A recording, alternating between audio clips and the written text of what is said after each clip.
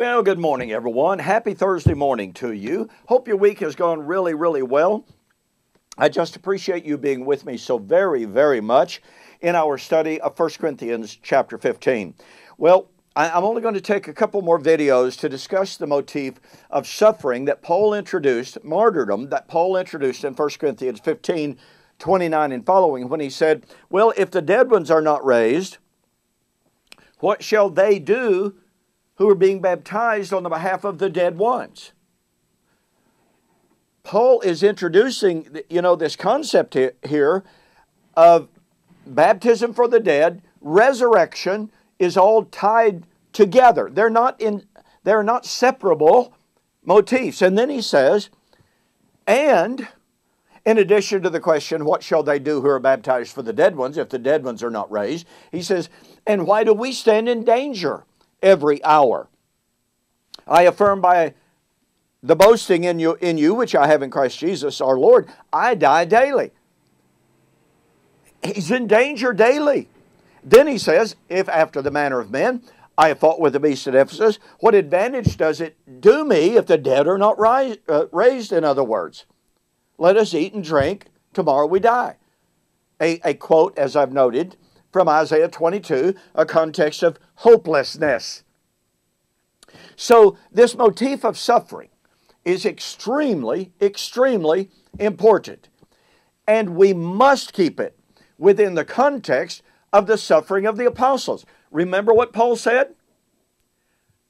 God has set forth us, the apostles, last of all of men condemned to die. Now, Paul's language there, 1 Corinthians chapter 4, verse 9, is taken from the Roman world and what was known as a Roman triumph. When a general, a king, or whatever, Roman, went out and he went to war and he won, he would bring the captives that he had back into Rome and they would have a great big parade.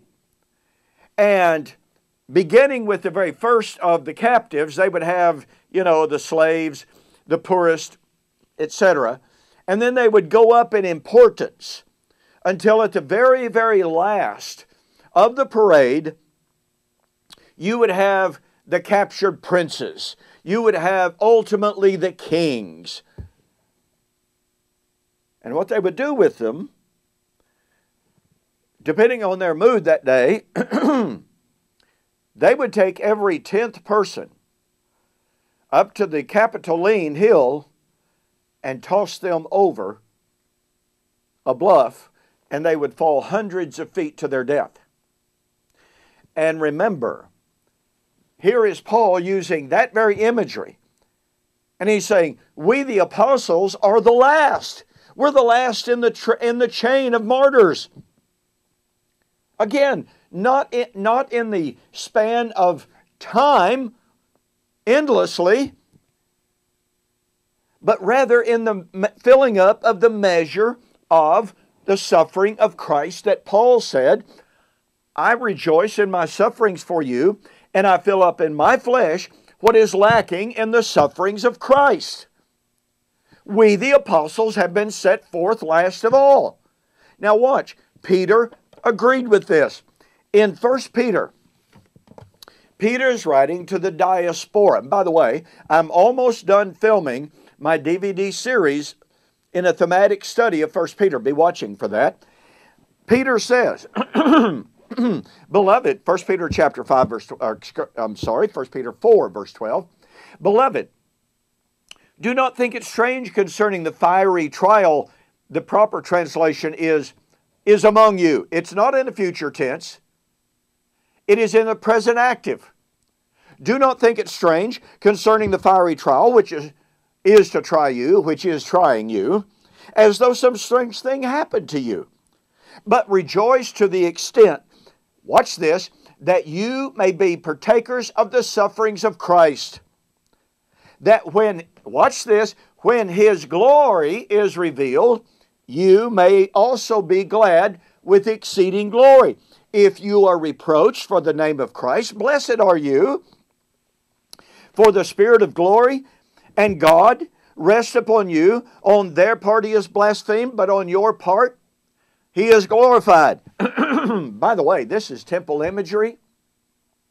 He is saying that the diaspora, as they are suffering for Christ, have the Shekinah glory of God resting on them as the temple of God that he had talked about in 1 Peter chapter 2, verse 4 and 5. Now that pretty well means it's not a physical temple, doesn't it? Anyway, he continues, let none of you suffer as a murderer, a thief, and an evildoer, or as a busybody in other men's matters. Yet if any man suffers as a Christian, let him glorify God in this behalf. Now watch. For the time has come. For, that's a connective particle. For the time has come for the judgment to begin at the house of God. Wait a minute. What judgment? Well, he uses what's known as the anaphoric article, which refers to the previous discussion of judgment. Well, what is the previous discussion of judgment? It is verse 5, Christ was ready, Greek word hitoimos, meaning temporally ready and morally prepared, ready to judge the living and the dead. Wait a minute. The judgment of the living and the dead is the resurrection of 1 Corinthians 15. Here is Peter writing about the suffering. He's an apostle. He's suffering in the suffering of Christ just like Paul was experiencing the suffering of Christ. The apostles, i.e. Peter and Paul included, were set forth by Christ as the last to die in filling up the measure of the eschatological suffering. Oh, and by the way, notice in 1 Peter chapter 5, verse 8, be sober, be vigilant, for your adversary the devil walks around seeking whom he may devour. Resist him, steadfast in the faith, knowing that the same suffering, what suffering? The sufferings that they were enduring at that present time are being experienced. Well, the word experience there is not the happiest translation in the world. It is epiteleo, and it means being filled up. Here is Peter with his audience, filling up the measure of sin. And by the way, he assured them in 1 Peter chapter 1, 5 and following, they would only have to suffer for a little while. Oh, what would happen in a little while? Well, he says the glory of Christ would be revealed. And he says the time for the judgment and the living and the dead had arrived, just like Paul said in 1 Corinthians chapter 15. They were suffering. He was an apostle. The apostles were filling up the measure of sin. And he wrote to the Corinthians and said, brethren, not all of us will die before the resurrection.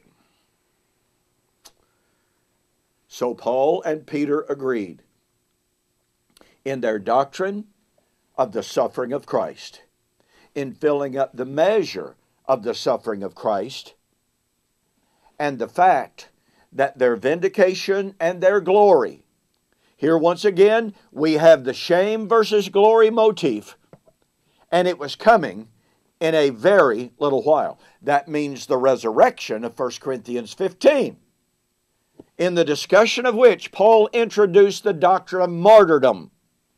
That meant that resurrection was coming before all of that generation passed away. Don't forget, if you want an extensive discussion of martyrdom and resurrection, get my book, The Resurrection of Daniel 12, Fulfilled or Future. Go to my website, eschatology.org or BibleProphecy.com. Order the book and include a note that says you saw the offer on YouTube or Facebook, and I'll refund your shipping. That will save you $5.